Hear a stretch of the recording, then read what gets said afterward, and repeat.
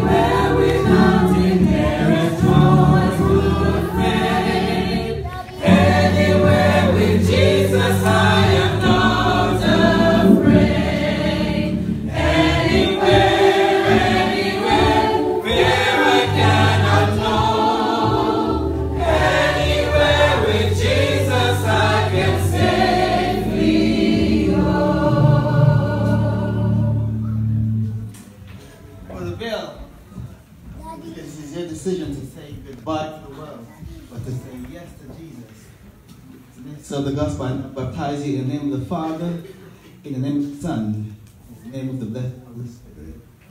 Amen. Amen. Amen. Goodbye, world. I stay no longer with you. Goodbye, pleasures of sin. I stay no longer with you. I made up my mind to go that way for the rest of my life. I made up my mind to go that way for the rest of my life. Goodbye, world.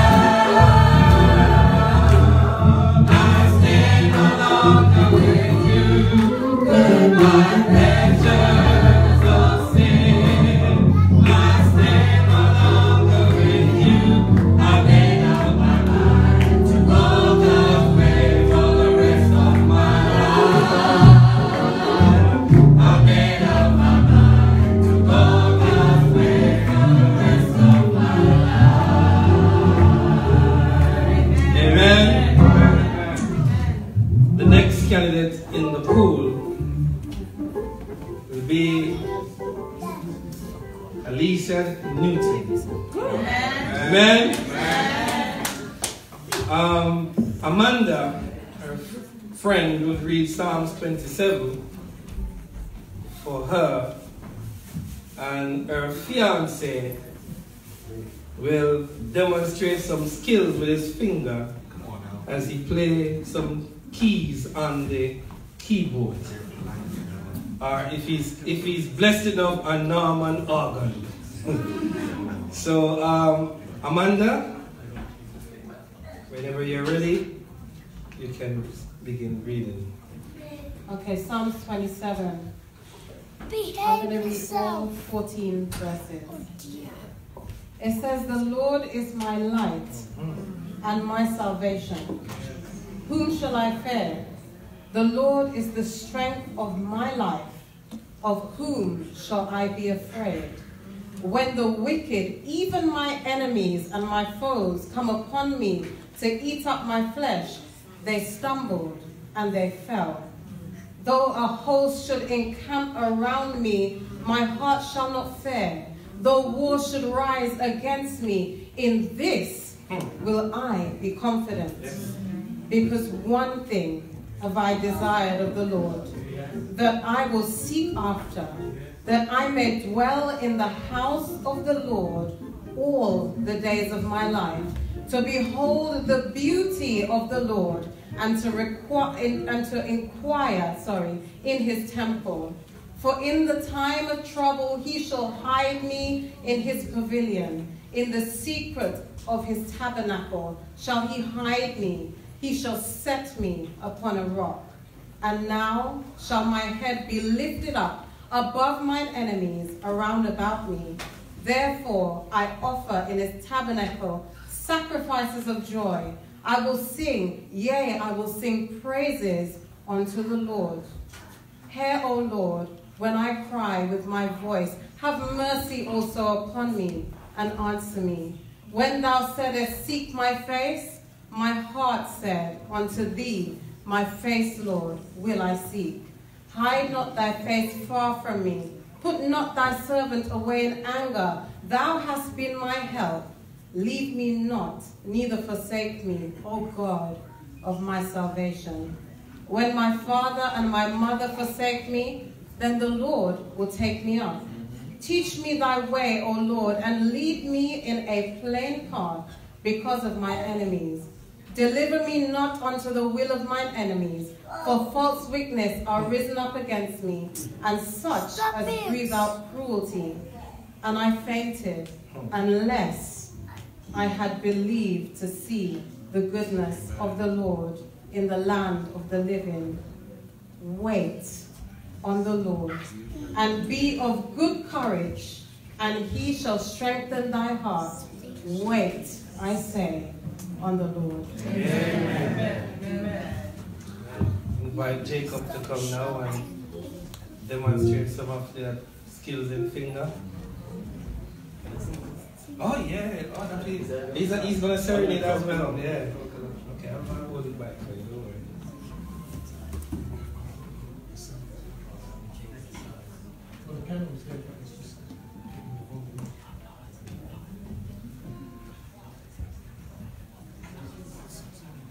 Plug in.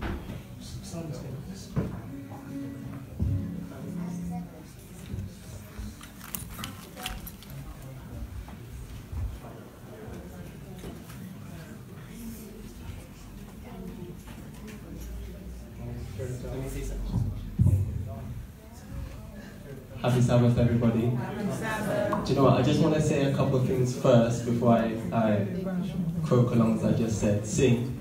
Let me first of all just say, let me get some eye contact with Leisha. Well done, Leisha. This is a great decision, honestly. I was just thinking in my mind just now that I really do like these kind of occasions. I like a good wedding. And I do like a good funeral as well. No, I have to be honest, I do like the food and just seeing people. But this is a bit like a wedding and a funeral, because today the old Leisha is dying. Come on now.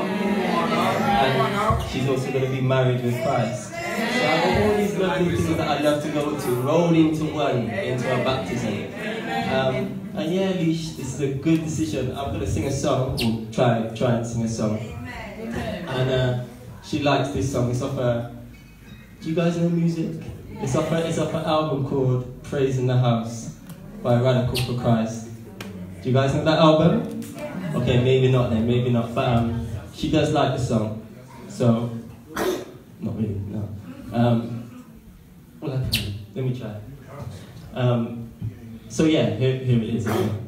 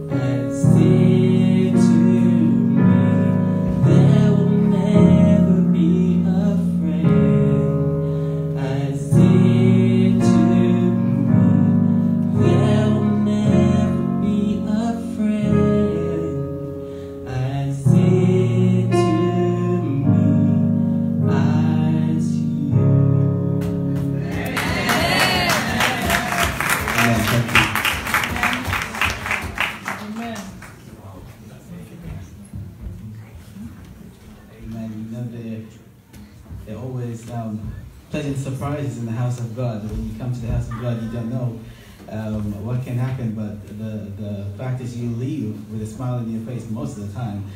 There's always something pleasant happening here, you know. So I happened to be reunited with Jacob. The last time, actually, the first church I preached when I came to this country was 1995 was the Gloucester Seventh-day Adventist Church. I actually did a camp meeting for them and stayed by Jacob's family. At that time, he was still in nappies. So I've been seeing him since he was about 2. And last night, you know, after a very long time, I was reunited with Jacob.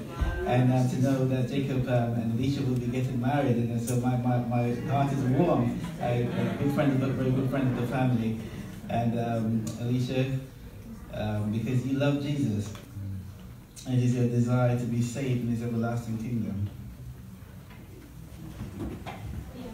and to say goodbye to this world, but to say yes to heaven and eternity.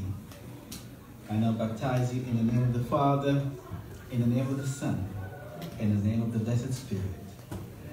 Amen. The water is troubled, my friend.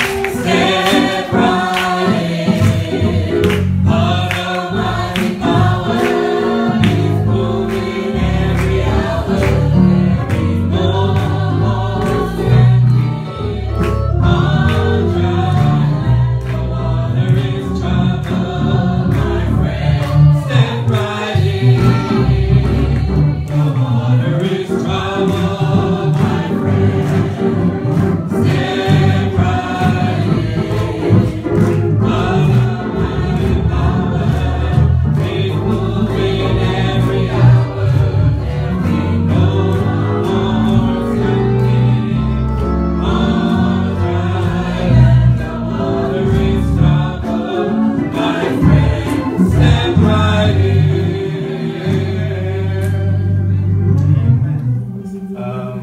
Next in the pool will be Sister Paris Anderson. Amen. Leytonstone Paris Anderson.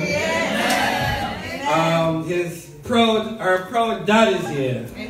Brother Charles Anderson, and he will do the scripture reading for her, John 3:16, and young Kelly's will sing the first verse of All to Jesus I Surrender, and the chorus.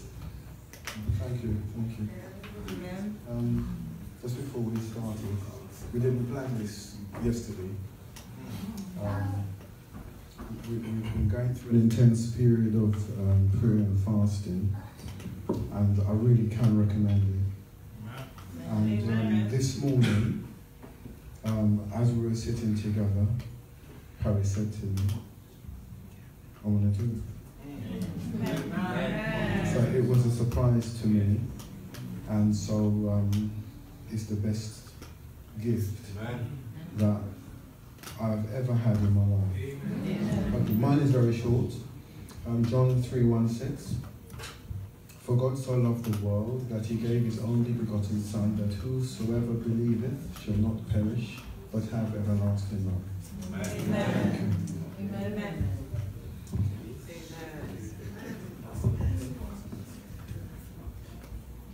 Oh, to Jesus I surrender. Oh, to Him I freely give. I will never love and trust Him in His presence daily.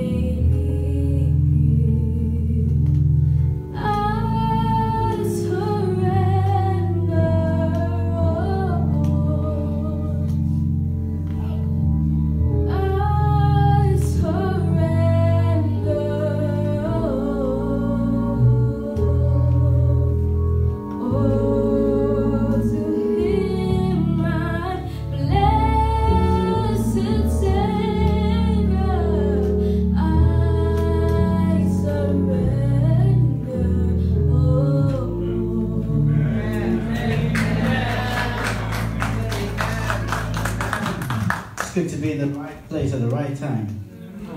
want you to know that every time, every Sabbath, every Wednesday night you come to church, you are in the right place at the right time. When the Spirit of God is moving, when the Spirit of God is speaking to our heart. And let me tell you, sometimes you'll see some of these young people around. You don't know. You may think that they're just up to mischief or something. But I believe they're taking in the Word of God when it is being preached. They might not be making their move as quick as some of us did. You know, I'll tell everybody I got baptized at 10. And some people think they're still not ready at 25, 30, and even 60.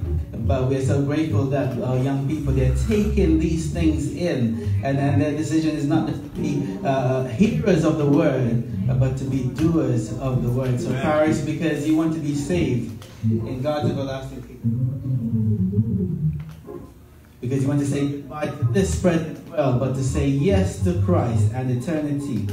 And are baptized in the name of the Father, in the name of the Son, and in the name of the Spirit.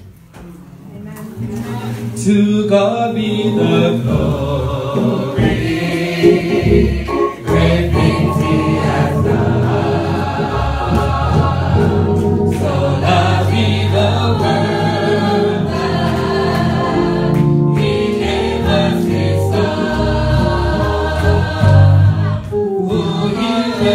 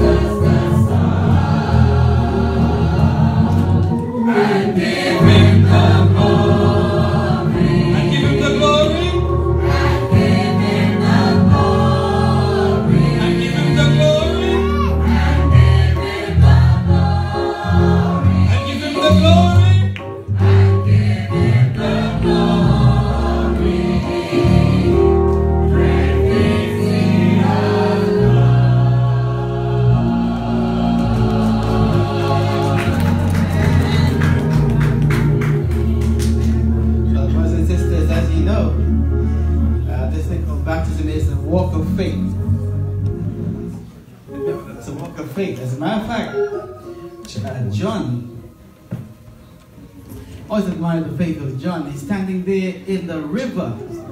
He's preaching in the river. He's not even in a dry place. He's preaching in the river because he's expecting that someone will give their heart to God, that someone will move out of darkness and into God's marvelous light. I don't know about you, but let me tell you, I'm a little bit tired, but I'll stay until 9 o'clock. I'll stay until 9 o'clock. I'm not even wondering, but I believe the word of God has been preached, and we have heard God speaking to us individually. It's been like a nail firmly driven, and I'm sure some of us, our hearts, even right now, maybe beating a little bit faster because we know we should have been right here. Some of you know you should have been right here saying yes to God. It's been too good. It's been too good. It's been too good. And this time, I don't want to give the opportunity to someone. Let me tell you, we are prepared for you. We are prepared for you, but I want to give the opportunity to someone who'd like to say today, not tomorrow, because tomorrow is not promised to anyone. You know, I was on a flight to Kuwait, and when we got to Al Kuwait, we had to stay much longer than usual, because guess what? Somebody had a heart attack and died right on the plane. Wow. And I watched there as the body was passed. The man was going home. He was going home.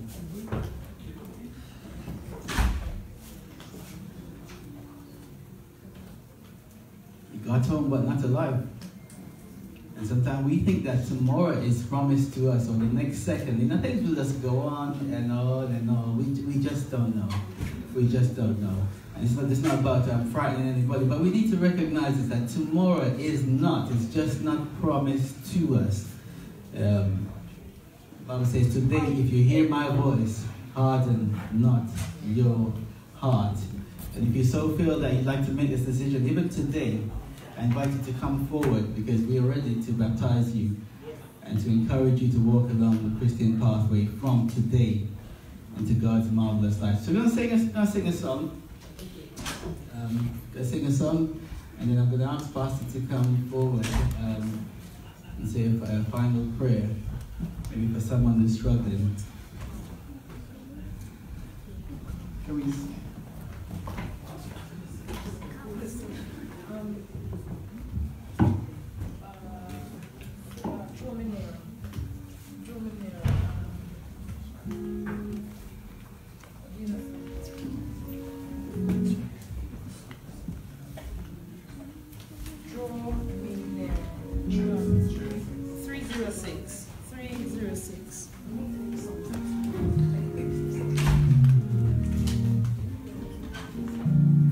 We don't want to rush this thing, but I want to give somebody the opportunity just to say yes to Christ. You've been struggling long enough. But today, you'd like to say, Lord, I surrender. I want to draw nearer to your bleeding side. At the end of this song, I'm going to invite Pastor to come forward and to pray.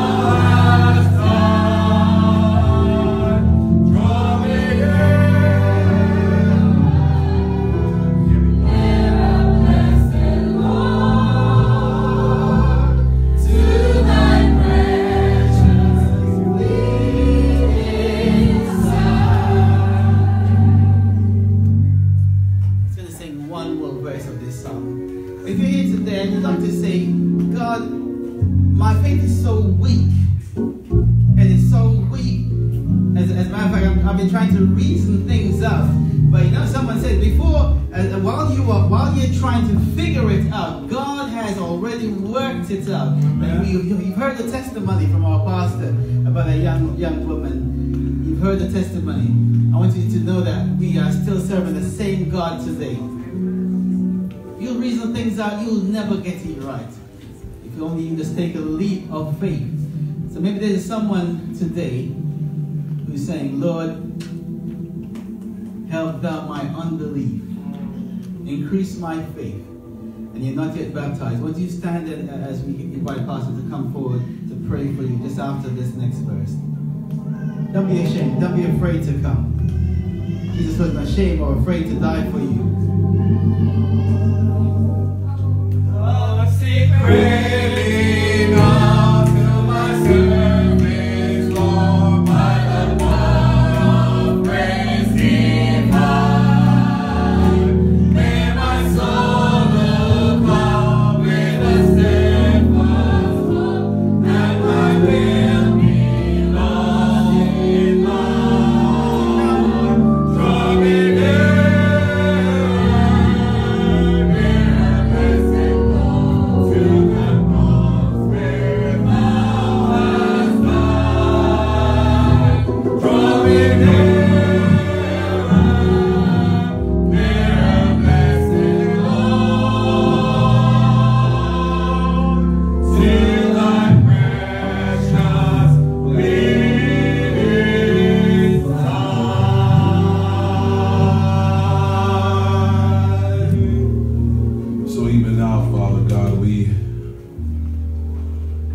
join in heaven and we rejoice for the 3 precious souls that have come to you.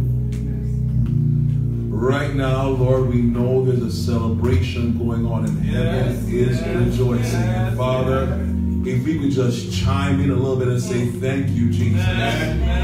If we just put a little bit of word and say praise the Lord. Father, we just honor you right now, Lord. A great thing has been done on today. But Lord, we realize and understand that the work is not yet done, Father, because there's still souls out there who have yet to give themselves to you. So right now, Father, under the inspiration of the Holy Spirit, in the name of Jesus, we call for a life-changing event for us in this place. For that person, for that wife, for that mother, for that father, for that brother, for that man, for that woman, for that child, for that boy, for that girl, for that individual, for that family who needs to make a decision for you right now in the name of Jesus, speak to their hearts. We are depending on you, Father, because you're a great God. And Lord, while you're calling, Lord, let us all answer according to your will and glory. Father, we thank you. We honor you, Father, and we stand with great anticipation of the day when the gates of heaven shall open wide and we, your children, Lord, shall see you break through the clouds, and we will give you all honor, glory, and praise. We thank you, Father. We thank you. Again, for that person who's not made a decision, please, Lord, we're begging that you'll spare their lives. We just heard that tomorrow is not promised. And Father, we don't want anyone to pass away in this place and not be covered under the Almighty. We don't want anyone in this place to be alive and see your coming. Instead of embracing you, we try to hide under a rock. So we're asking, Lord, that every life in this place, every family represented here will be saved. Lord, help us to declare our desire to follow Jesus. No turning back. No turning back. We honor you, Father. We thank you. In your name we pray.